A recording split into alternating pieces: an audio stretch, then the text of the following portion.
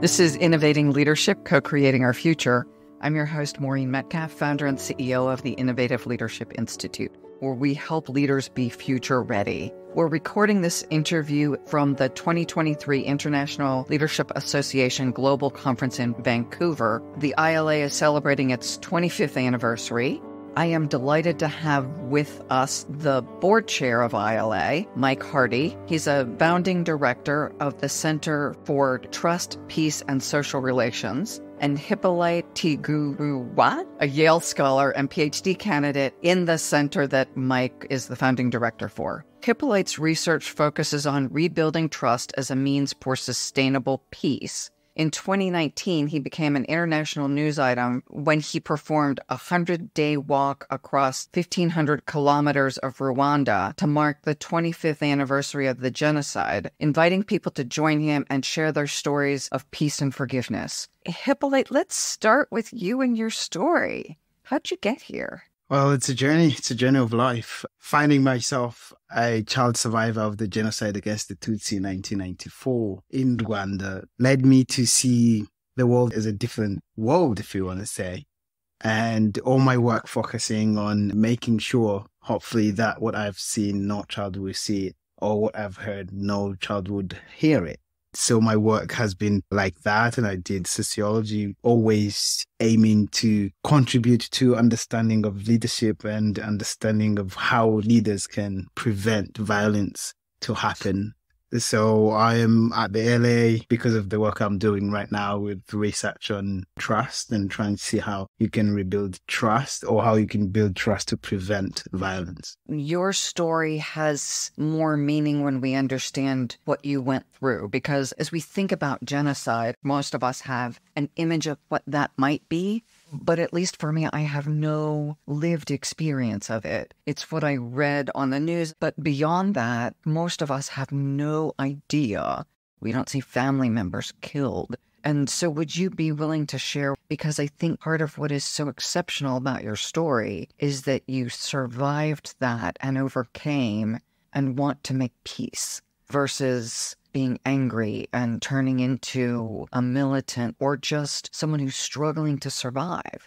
You've thrived. Thanks for describing that. I think there was just months after the genocide, life had to go on and I had to start my primary school. I was 7 years old when it happened. So everything was really like living in memories and memories that still go on today, and living in that, you say, to describe it. Like I say, I was 7 and I saw many people that I knew from my family, including my dad, being killed by the people I considered as neighbors and friends. And I was also a child slave for the killers. Many children that we were with actually didn't survive. And for 100 days, every second was a second of death. And we were always hoping to die in a non-misery way, which doesn't make sense. So after all that horror living through, we're not talking about hunger. We're not talking about what I have seen as a child, seeing women that I knew, that I considered like aunts, I considered like sisters, being raped. And you get out of that traumatized as a child, and you are in school and you are being told science and maths and everything. You don't know what to do. You just live life. And so after that, in school, I didn't speak at all. I was sitting in class, looking at a teacher. A woman would remind me, a woman I've seen being killed, and all those memories. So when I was 15, I was really tested as a young boy who's trying to really find the objective in life. But then the government has been supporting me. But then that time, I was not able to find transportation to go to school, which was how many dollars, pounds, less than 5. The frustration of young guy who wants to achieve, who put everything into education is what can save the world. I stopped going to school, and I too started thinking of the ways I could become a killer and revenge for my family, for my father, for my relatives. Everything changed when I got helped. And along this story, the kindness of people made me see a world in a different way. And the Congolese medical doctor saw me not going to school, and then he approached me, and long story short, he helped me to go back to school. And I gave up on the plan to try and find a way I could become killer. So through education and everything and the kindness of my godparents who rescued us, who tried to help us in the genocide, all that kindness, all those things made me realize that what kills people is not just arms or guns. It's the ideologies that the people of authority puts into lives of people. So that influenced my work. That influences my work and how really to invite people with authority, and that means everyone, to really, really think about the work they do, to be the peace instead of just talking about peace and walking as if peace is something different from the humanity that people have in their own. And that's what guides my work. And that's why I'm looking into trust as a glue for the society and sustainability of peace. And I think leaders need that. I love the phrase, be the peace. When we talk about leadership education in our work, we talk about who am I being, how am I relating, and what am I doing? And we show it as gears, the being the largest gear. And I think people often think about leadership as the checklist of things I do. Just go to school, learn the checklist. I learn how to do crucial conversations and manage conflict. But if I am not being principled, if I am not being trustworthy, then I'm often a poor leader, even though I can execute the skills. You bring such an extreme example of being victimized early. How did you go from being angry, being scared, being hurt, to being the peace? That journey seems like you crossed a chasm, not walked across the creek outside. We tend to focus on being angry, on trying to do revenge and anger. But if you look back into the people, the heroes for me are the people and the leaders who try and be kind, who are kind, who are empathetic. We have stories of people in Rwanda who said no to killing and they were killed, who rescued Tutsi who were being killed and they were killed with them. And those are the heroes I look at in situations of conflict or violence. And I think the kindness that I have been receiving from people and also education made me understand we're not just blood and flesh. The being is more than that. And whatever we put ourselves into understanding, that sentence has been always there. Or whatever you put yourself into, you can do it. But it never goes to being the peace, being kind, being empathetic. It goes only about having money or earning that or earning this. But we forget that the best wealth you can have is the joy, is peace, is the kindness. And those are the soft power that I'm looking at and I'm inviting everyone. Having witnessed the horror, the hardest part of humanity, the worst part of humanity, but also having seen the best part of humanity, I chose to go with that. And that's what made me to forgive. Today I go back to where my mom lives. And the people I see are the people who did that to me. They come back from prison. Today they live in the same village. Do I hate them? How better would I be if I hate them?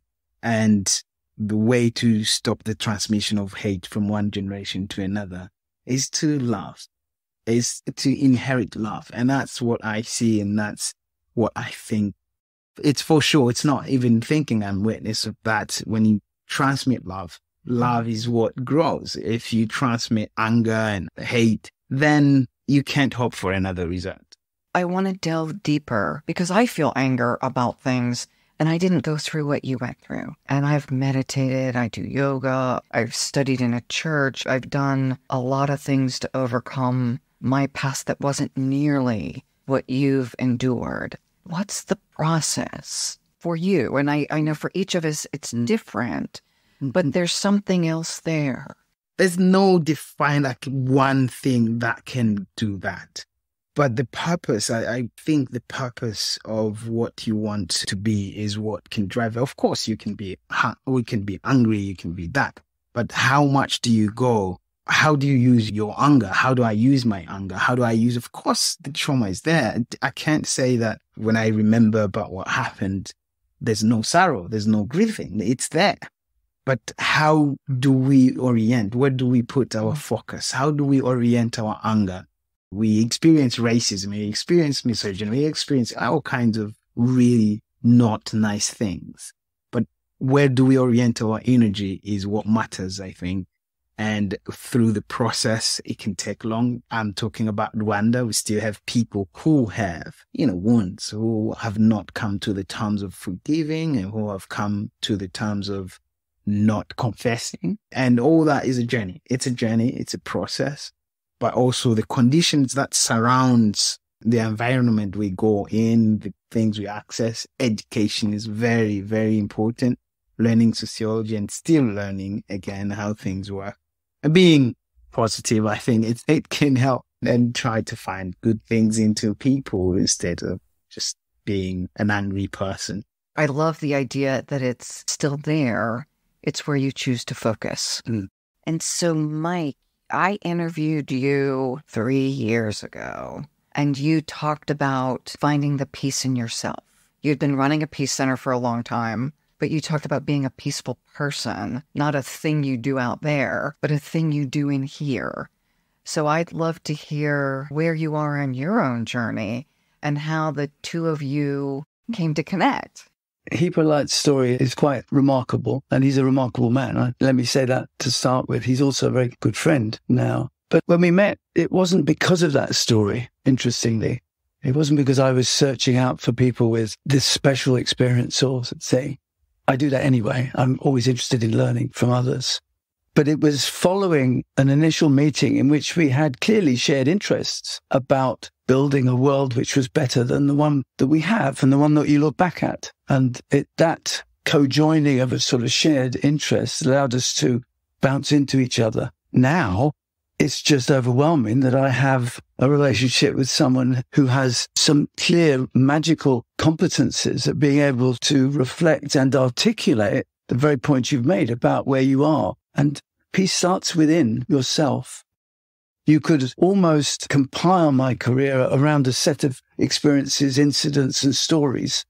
I try not to, because I hope there is a little consistency and in where it's developed. But I certainly arrived in the later part of my career when I had the opportunity to build a peace study centre in Coventry, which is the UK's city of peace and reconciliation, and was doing a lot, but not enough, in my view, at that responsibility.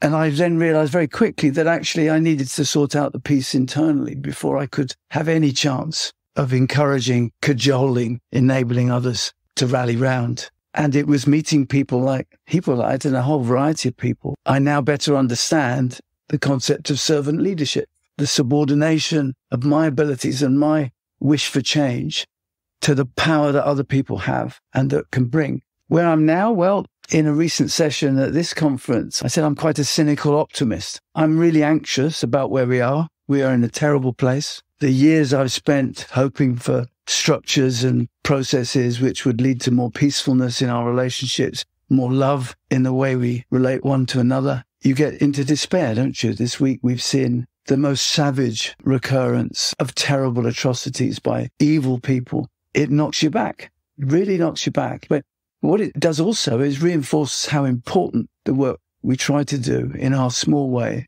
3 years ago, I referred to my journey that brought me into leadership and to the International Leadership Association specifically. I think that leadership provides us an opportunity, if we get it right and we improve it and we think about it more, to move at a faster pace. I still think it's going to be a challenge, as Hyppolite reminds me quite often. It's still difficult, but I've now got clearer in my head that better leadership won't solve the problems. It won't meet all the challenges, but it will accelerate our movement forward. And bad leadership holds us back. And it amplifies the problems. It really makes them worse. Yeah. Barbara Kellerman's passion for toxic leadership and bad leadership, for raising the profile, is really important too. What I've found in this leadership community is a whole range of ideas, a whole range of conceptual thinking, evidence-based practice. And we can begin to interrogate these and, from our experience, map where we are individually in our person to some of the big ideas that are out there and some of the small ideas there. And it's not surprising, of course. If we're humble enough to learn from the lived experience of others, we have a chance at moving forward because we can multiply those experiences and multiply those aspirations. One of the themes I've heard at the conference, you talked about it last night, Hyppolite, you just mentioned it. I heard it from police officers. It was the word love. And that's not a traditional word we hear in leadership. It's certainly not a word that we hear from police people and folks like that. Someone who's had your journey, love is such a powerful word. And I'm curious how you define it. It's so funny that when we arrive in moments where we want to be powerful or we want lots of material thing, we give up on the non-material thing, which when you think about everyone has a family, has where they are from. To give you an example, when I'm in Rwanda, I'm working with people whose parents were killed or people who were born as a result of rape. And those people, they're the smiling people you can ever meet. I visit people who were left with no one in their family. They were parents that they left with no partner, no child. What do? They give you a hug. If a person doesn't learn from those experiences, that's what I call love. And what do they tell you? Go and be nice. Go and do no harm. Whether you are in difficult moments, whether you are a survivor, the love comes when there's hate, when there is difficulties, when there's violence. And those are the things that we forget to really emphasize. If you're a leader, you go on and think about what you earn, what you have, the decisions you make. But stop a moment and think about, why do I think like this? Why do I do these things? If I was in the position and the empathy comes in.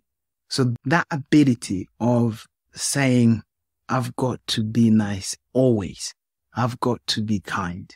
And I'm not talking about not really doing defense or security. And I do understand all that. But if you are a police, like you said, if you are a military, if you are a woman, man, and everything, we all want to be loved. And do we love? That's a question. If we sit down and ask for love, everyone has the definition of love. It doesn't have to be defined for them or for anyone else. But whatever you define as love, do you give that love? And that's the problem. That's the question everyone should ask themselves. And if we were being love and being peace instead of asking for peace and for love, I think that would prevail in every work that we do. I think that's important. I may be kind, but I also exact consequences. I can be firm, so it's not this kind of, oh, it's all okay. I have to be very clear that that's not okay. And the loving response is to be clear and direct, and in some cases, extend consequences, including asking people to exit the organization for behaving improperly. So I do want to draw the distinction that I don't have to be hateful, but I do have to uphold our standards and principles. Maybe that's the terminology. And Mike, would you say more about that? It's how you frame the way you relate. You can frame it through a lens of anxiety or hate or dislike, or you can frame it, as Hyppolite has described, through love. I think of it in terms of the terrible things I've experienced, the terrible conflicted places that I've been in my career. And you come back and you wonder, how on earth has that happened? And it's often happened the more you reflect, because players in these funny little games and on these stages have put their humanity to one side. There is humanity in everything. And even if you find it difficult, there's a little bit in there. And what I think the importance of love in leadership is to find it within and pull it up to the front. Don't let it be crowded out by the transactional stuff, the needs, the ego, the power, and everything else. Find it inside. So when you're working and thinking about leadership and how you can improve leadership in order to get to these places that we know generally we should be in and we want to be in, oftentimes people say, well, Mike, explain what you're thinking. What sort of leadership do you want? And that's made me reflect in my current work on the sorts of things that I think are in short supply. So I do want a leadership that has many of the attributes that the wonderful authors that we have and the scholars that reflect on. But I want a leadership that incorporates things that I think we're losing at a rapid pace. In the current world, there's not enough love. Leaders and leadership generally is not driven through that lens. I think, and I also added in my current work, I think loyalty's gone. I think this is probably a consequence of the technological change, the way we relate to one another with technology and through technology. So we're not as loyal as we used to be to institutions that matter to us, whether it's family, whether it's our bank, whether it's our university, our alum group. I detect this sort of shortage of the drive of loyalty, which is important, and it relates to a lot of the work on trust, of course, within loyalty. And thirdly, we're not that worried about loss anymore. Leadership makes decisions that have consequences for people, and they're not all good. And, Ronnie Heifetz at Harvard would tell you in adaptive leadership, we should put loss more central when we think about actions and adaptions. And I think that's really important. I'll give you one story which has really moved me. We have a problem in the UK at the moment, largely of our own making globally, of traumatized people who crossed the English Channel from France to the UK in search of a better life for their families. They may be traumatized by conflict, by discrimination, or they may just be economic migrants, whatever we call them. We do have a problem because it's an illegal process which has enabled many to create toxic images of illegal movement of people. Reviewing that can be better if you start from a frame of the humanity within those boats. So when a woman in Niqab with her baby stumbles out of the rubber dinghy on the shores of Britain, do we think of them as criminals, as agents of disruption, or do we see them through the lens of humanity and love? That doesn't mean we necessarily approve of what they're doing, or we like them, or we agree with them, but the starting point is so much better and is so much more likely to lead to a sustainable better. What's the one thing people take when they leave their home as a refugee? Their house key, there's evidence from the research, That same research also showed what they did in the hour before they left. If you're forced out of your home in Syria or in Gaza now, at this very moment as we're speaking, large numbers of people are moving from North Gaza to South Gaza. That's the extent of the movement that's possible because they can't go beyond Gaza. I'm interested, what do they do in the last hour before they actually move? And we found in the research that was done in the European theatre that they buried their treasure. This wasn't gold and silver or dollars. This was a family picture or a little stool that your mother had given you. And of course, what we interpreted from that was people's desire not to move and to return at some later point. It's not always the case, of course, but these things are about humanity and the humanity within. And I think they are wrapped up in this notion that love matters and our love of each other matters hugely. Humanity and humanness. We're going to have more migrants with the climate challenges. We're going to have more migrants with the economic challenges. We don't have a global migration policy. From the World Economic Forum, we know it's going to be a very large percentage of humans over the next couple of decades moving, and they won't necessarily get to bury their treasure because it'll be underwater or some other variation of not terribly inhabitable, and they probably won't be going back. There is such a call for us to rethink nationally and internationally. In the next 20, 30 years, we are all going to be challenged with seeing the humanness rather than seeing other. So you're not an other because you're trying to come to the U.S. through the Texas border or dinghies into the UK. How do we see the humanness first and also attend to our population and our population health? And there has to be a path for both, because you don't just allow people to sit in a country that is no longer inhabitable. The humanness requires us to look at both those on the move and those receiving. The host country communities are really important as well, there's no doubt. But what this tells me is that the framing is all wrong. We're on the back foot. So most of our migrant policy, the global migrant policy, is responsive. We're not preparing for what is going to happen. And, there are various stages, aren't there? We need to prepare and think about how complex that is. We need to respond when it happens. If an earthquake happens or a civil war happens, that's now. You have to respond. And we have to recover from the trauma of the change. So we have to do all three things. And I don't think we do any of them well. And humanity will help us. Being human, framing it through the love of our fellow people. Humanity, this world is a very small place. the estimates are scary. In a very short time, a large number of people will be forcibly displaced. Not because they want to be, but it'll be inevitable. Now, we know that, and even in my old years, why aren't we doing anything about it? Probably because we don't really care enough. I would certainly love to do something about it, but I'm not in a position to do that. I know it sounds harsh, Maureen, but I don't think we care enough about our planet. Look what we're doing to it. And I think on this issue, we don't care enough about the plight of humanity. Is less fortunate than us. I don't intend to become too political, but the creation of a strategy around building walls as opposed to accommodation and building bridges inevitably reflects an uncaring approach to these problems. We just keep them out because we're okay. That's fine. We have labor shortages, so we keep them out, and yet then we don't have enough people, and we complain that we have inflation because of labor prices. Or we want to pick and choose.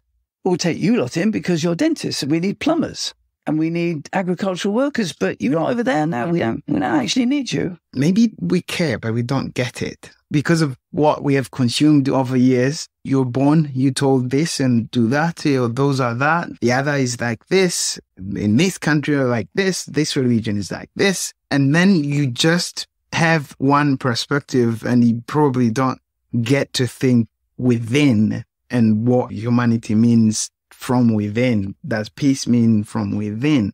We care about our children, but we don't get to understand about other children. There might be something about also what we consume. You might find people consuming one media and that's it, and one school of thought or one ideas. And I think we have all stuff we can consume these days. And the idea of stopping and rethink, like Mike said, is important. And so probably it's caring, but not getting it, or maybe getting it, not caring enough, but it swings in between. You see, Maureen, how much I learned from my friend here. And he corrects me, and he's right to correct me. It's not simple that people don't care. It's complex. And I don't make judgments about a lack of caring. But if you're not equipped to frame it in a different way, that's hard. We don't invest much in our education on encouraging global thinking, for example. And so I was watching a podcast with a futurist talking to Accenture global leaders. And one of the things he talked about is how we are driven by the algorithms. So in the you don't get it and you're consuming space, so much of what we consume is now dictated by a choice we made. So during the pandemic, there was some comment about the Pope and some policy.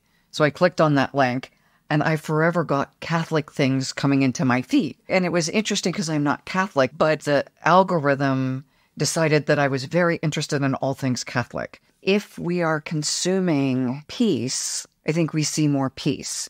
If we are consuming what's happening in Gaza and Israel right now, that's all that comes into my newsfeed right now.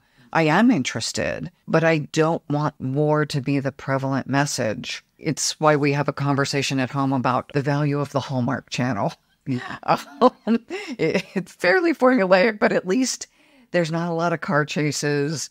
There's not a lot of people getting killed in violence. And what we consume on a daily basis, our physiology responds to. We do have remarkable scholarship in peace education now that has moved leaps and bounds in recent years. And the power of positive peace identifies the sorts of conditions that we need to put in place in our societies that are more likely to lead to peaceful relations than less likely. I've really been attracted by the notion that we can think of peace as an absolute. Got to be there. Not building peace, but building the conditions in which peace is more likely to emerge. Then the peace within is more likely to emerge. And that's the sustainable peace. Be the peace. But what works against that can be sometimes that the conditions for that are simply not in place. One of the conditions is control over a climate that won't force people to move. That's obviously going to be a problem and will not help people be the peace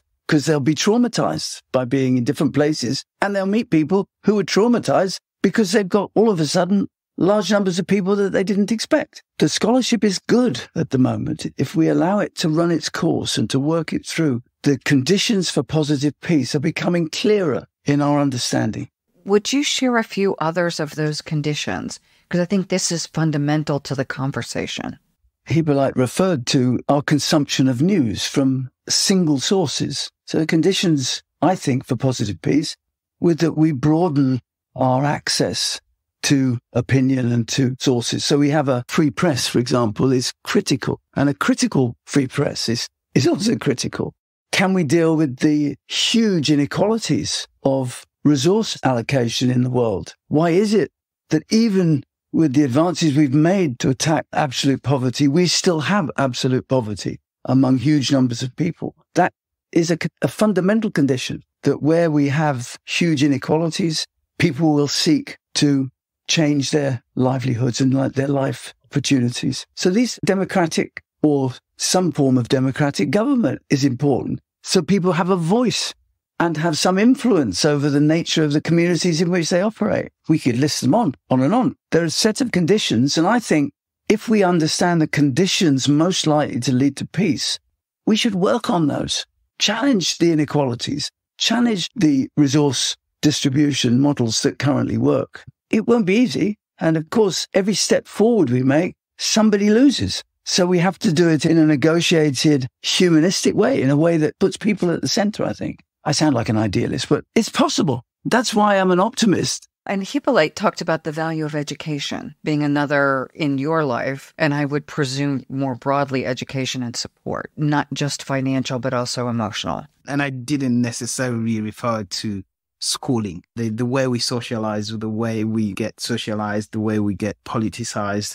What do you teach as a teacher, as a parent, as a leader, as a journalist? Whatever you're doing, what are you giving instead of what you are asking? And if we were all giving this, then that's what we have. To build on what you just said, Hyppolite, what would you like people to give to create conditions for peace? It's empathy. Put yourself in place of someone or other people. I think that's important, whether you are a leader, whatever you are doing, put that empathy into whatever you're doing. That will help. And Mike, what would you ask people to give to create these conditions? Love. I think we both share that very powerfully. And that your approach to the other should be one that's unconditional. You might be knocked off course by disapproval or by behaviors that are simply not acceptable. Absolutely not acceptable. So be clear. But approach with unconditional commitment to humanity, I think. Unconditional commitment to humanity. So let's end on that phrase. How would people learn more about your work? I think the Centre for Trust, Peace and Social Relations at Coventry University is a great platform, some amazing work. But actually, it's through the networks of networks. When I first met Hyppolite, he was at the Jackson Institute, at the Yale World Fellows. This is another superb organization that brings special people together. So have a look, just begin to be curious, find out where people operate. Hyppolite is online, and so am I, and we'll put each other together. But more often than not, we'll signpost you somewhere else to even bigger and better people than us. And YouTube has algorithms too. So when I look you up, both of you, I'll get more of you. Exactly. We are there online. So LinkedIn for both of you. Yes, and also the work of Be the Peace. You can search Be the Peace Global. You can find a lot more of the work we do in Rwanda and elsewhere about stopping the intergenerational transmission of hate. And the International Leadership Association is a great place.